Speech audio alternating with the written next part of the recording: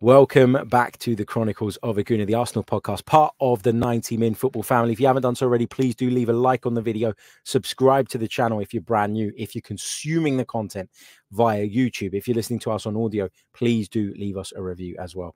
That really, really does help. Okay, Thomas Partey is back, baby. Thomas Partey is back in training, which is what we've all been waiting an age to see. Now, I know a lot of people have suggested that he's been back in training actually for a little while, and that what Arsenal have been doing is being very careful and very, you know, almost trying to keep their cards close to their chest. There have been some suggestions that Arsenal didn't want Thomas Partey's return to be a talking point really until the AFCON was out of the way, from fear of him going, pushing himself too hard because of his want to play for his national team, because of their want, of course, to get him into the picture, that we'd end up losing him again for a period of time. I think he's so important to Arsenal Football Club. But for the first time, really, this afternoon, the club went out on social media. Welcome back, Thomas. They posted this picture of the Ghanaian midfielder, who's just become a dad, by the way, as well. Congratulations to the Partey family for that. He was back on the training pitch. He looks like he's ready to go. Will he be in the squad for Nottingham Forest on Tuesday? I'm not sure. I would love to turn up at the City Ground on Tuesday night and see that he's at least made the squad. I don't think I'd start him necessarily straight away. I think you'd want to kind of ease him back in because of his importance. And I talked about the need to kind of protect him a little bit because of how long he's been out, because of his tendency to break down. But I think this for Arsenal is huge. Like, I don't want to use that old cliche of he's like a new signing, but this really is massive for Arsenal. I think he'll bring the balance to Arteta's midfield that at times we've been missing this season. I think defensively, he's excellent. And with him and Rice at times sitting in front of Saliba and Gabriel, when we require that extra bit of solidity, will be a tough old unit to break down. But for me, it's his offensive influence, even from a deep position, that is the key. He's so press resistant, and his incredible range of passing, to me, will make the world of difference. He's key to getting the ball into our forward players nice and early, and his return is a much welcome boost for the Gunners going into the business end of the season.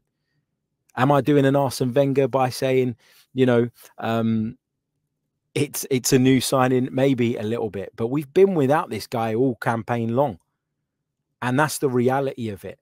And I think that Mikel Arteta's plans were scuppered by the fact that not just him, but that Jurriën Timber was out as well. I know people keep referencing the fact that he played a couple of games at the start of the season as a right back, and to me that was strange as well.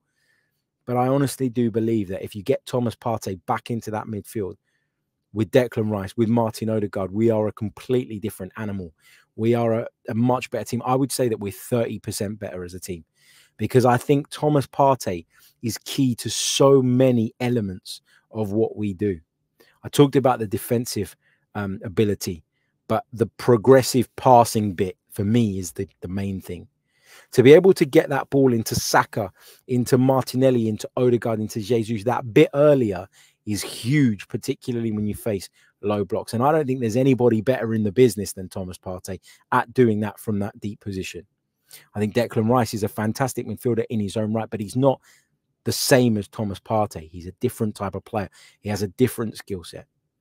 Thomas Partey really does, when he's fit and on song, have it all.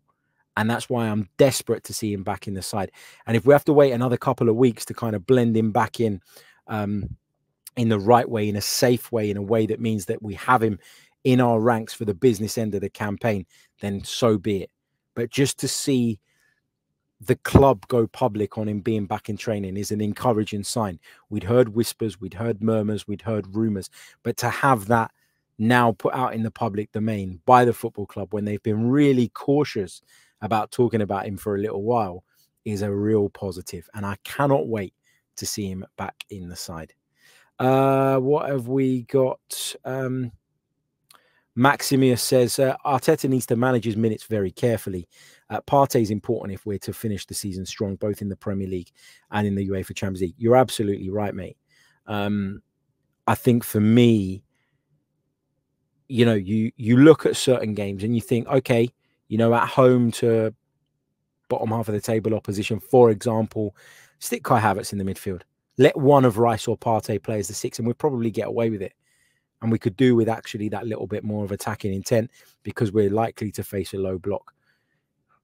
When you go away, though, to some of the places that we're going to have to go away to in the second part of the season, we got to go to Tottenham.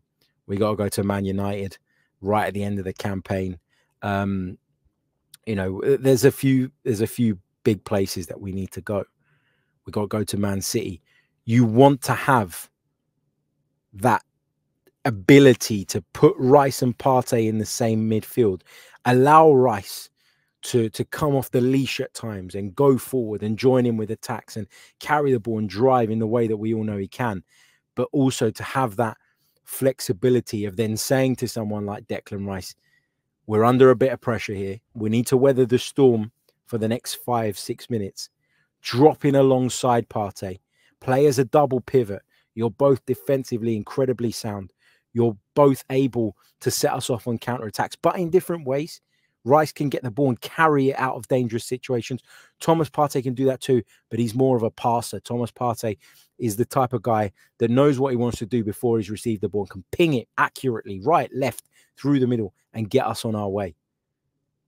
Steve Stone says, given the choice between a new striker signing or a fit Partey, I'd take Partey all day long. I would too. I really would. Cesar says, Partey being back feels like a new signing. And I was really careful about using that term because it is a bit of a cliche and people will beat you up with it because they'll make it out or they'll take it as though you're defending the fact that there are no signings coming. But to me, this is massive, massive news and I am buzzing about it. And I hope to see him in the squad on Tuesday with him sort of gradually blended back into the team and gradually with him becoming one of our key players again, because I've waited all season to see that midfield trio connected and working together. We didn't get it in the first few games. We were denied it by Arteta's decision to play Partey at right back. And then we've been denied it because of the injury problems that the Ghanaians had. But hopefully we're over that now. Fingers crossed.